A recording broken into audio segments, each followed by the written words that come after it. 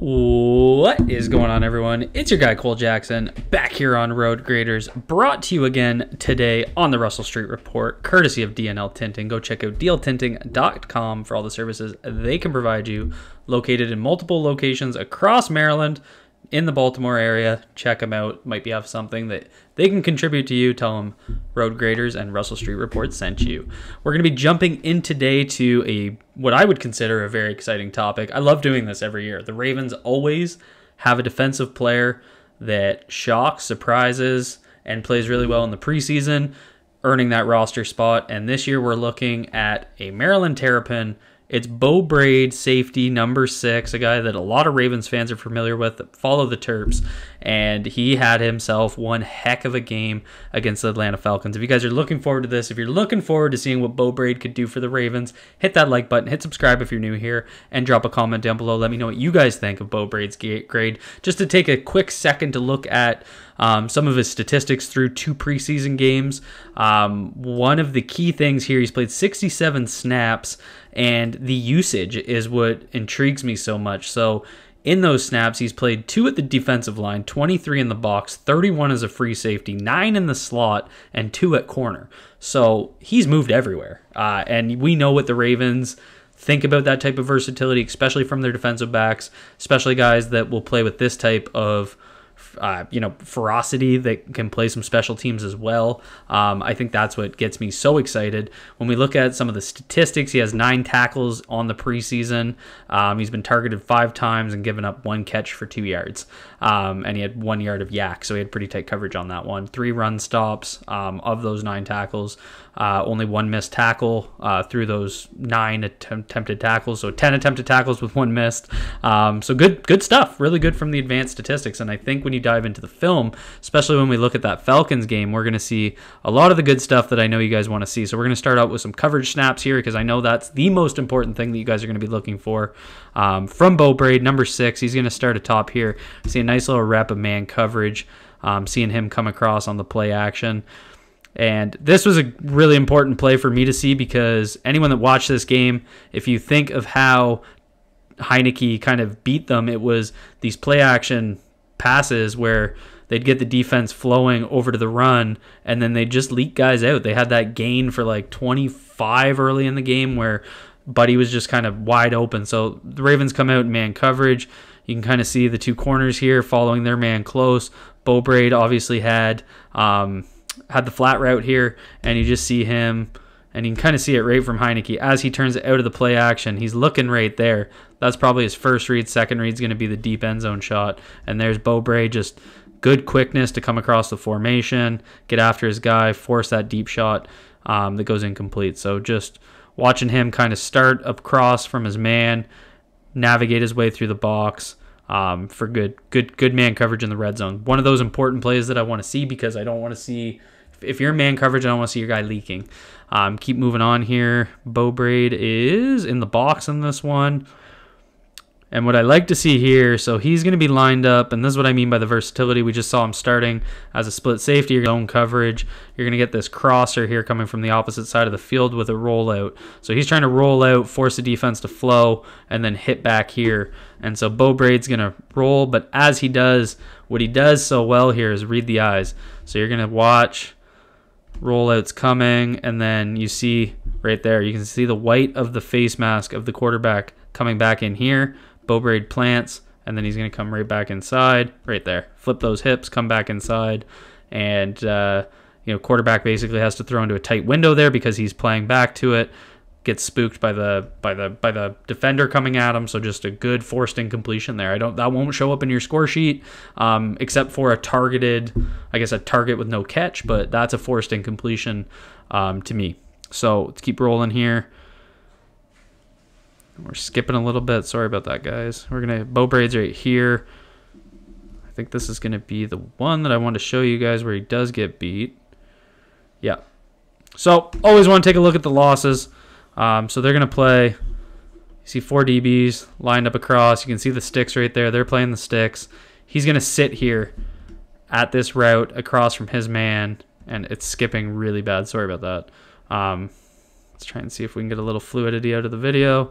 He's just going to attack kind of that deep fade route. So he's just coming up, running to the sticks, and then fading to the pylon. And as he does, bad pass, doesn't catch it. But just something to note there. I'm pretty sure we're playing sticks coverage here. And, you know, the pass rush gets in there late.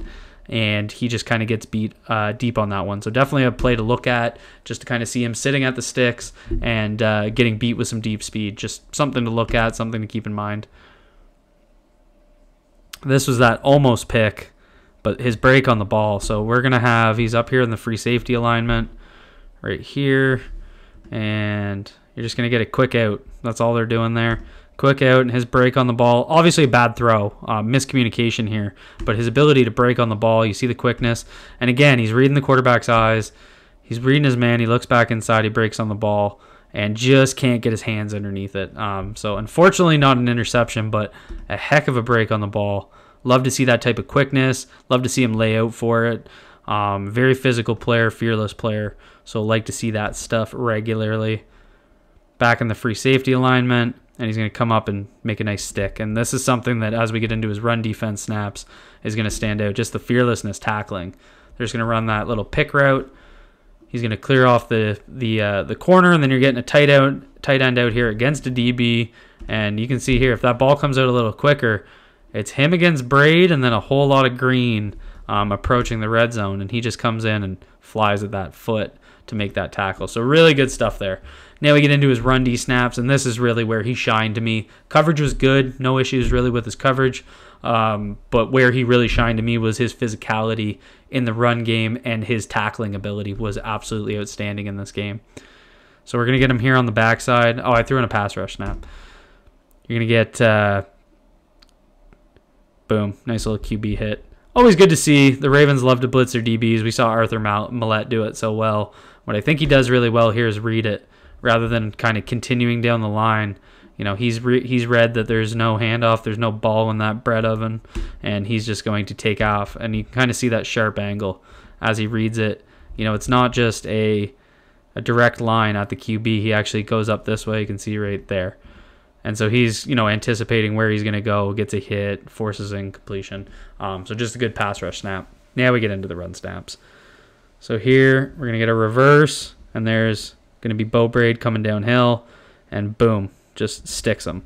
So again, just kind of coming up from that free safety alignment, not scared. Can't see him right off the bat here, but as he comes into your screen, you know, he's going to close this 15 yards pretty quickly. Wide receiver is going to keep going. Nice target. Lays the shoulder. You might want to see a wrap there. I could see that as a bit of a criticism, but overall, getting in there, laying the wood, like to see it. Right here. Look at that tackling ability. So, obviously, the big boys for the Falcons take care up front. You see the combo block here. He's going to work his way into 56, and this opens a pretty big gap here. He's going to rip off that. Really nice run. Good block. And then Beau Brade's going to come up and do what a safety's got to do and just make a play. So, good tackling ability there. Open field. Again, the end zone's right behind him. And just a good tackle. Nice, low, attack the legs. Exactly what we want to see. See Beau Brade in the box here. Again, we're seeing him at a different alignment. We just saw 2 snaps with him in a free safety alignment. Now he's up here.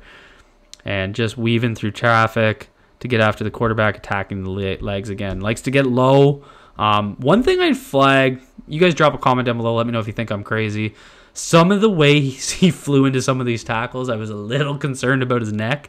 It's just something to keep an eye on because he flies in with reckless abandon, and I just keep being like, God, like if he hits the wrong way, he's got the potential to hurt himself. But the way he weaves traffic, so he's going to step up, and he does what he needs to do, fills his key, reads that, sees the ball is here, running back doesn't have it, and he takes off. And then nice low tackle. But again, coming in low there, it just always makes me a little nervous seeing those types of hits. So he's back at the free safety alignment. They're going to run right off there. And boom, right back up. Nice low tackle. Good form. You're going to see the combo on CJ Ravenel right here. That's going to clear out that lane. Nice cut off of it. He's going to clear that space. Again, your linebackers have been cleared. Safety's got to step up, make a play. and he just sewers them underneath. So pretty consistent technique here. You guys are seeing him kind of submarine guys, attack the knees, attack the ankles, that type of stuff that we want to see from a safety. Definitely making good tackles, not tackles where he's holding on for dear life, swing tackling, that sort of thing. He's getting right into guys, which shows it's going to work against the bigger guys.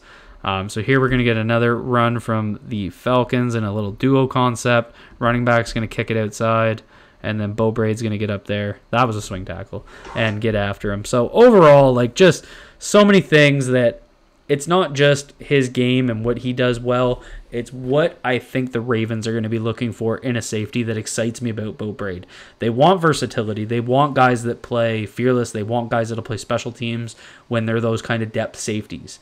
And Beau Brade brings it all. And the other added element here that you guys should consider is Sanusi Kane has been injured. He's a guy that was kind of a surefire special teamer, a guy that got drafted. Ravens usually keep their draft picks. If he's injured, ends up on IR, it opens that spot for Beau Brade. That might be one of the easiest ways to kind of keep all your guys for next year, and develop Beau Brade. And then you kind of got Sanusi Kane. He can work through that injury, through that recovery. And Beau Brade gives you both a special teamer and a guy that you can develop a little bit more as kind of a versatile safety than Sanusi Kane, who kind of looks like that old school box safety. I think Beau Brade's got a little bit more versatility to him, and you kind of saw it in his alignment numbers. So a lot to look forward here. I think Maryland put out another really solid product, and it's nice to see that the Ravens will have the opportunity to develop him. I don't think he'll last on the practice squad, so hopefully they find a way to keep him. If you guys enjoyed this video, hit that like button, hit subscribe if you're new here, and thanks to DNL Tinting for sponsoring this video through the Russell Street Report. That's all for me. Be good to yourselves, be good to each other. Peace out, everyone.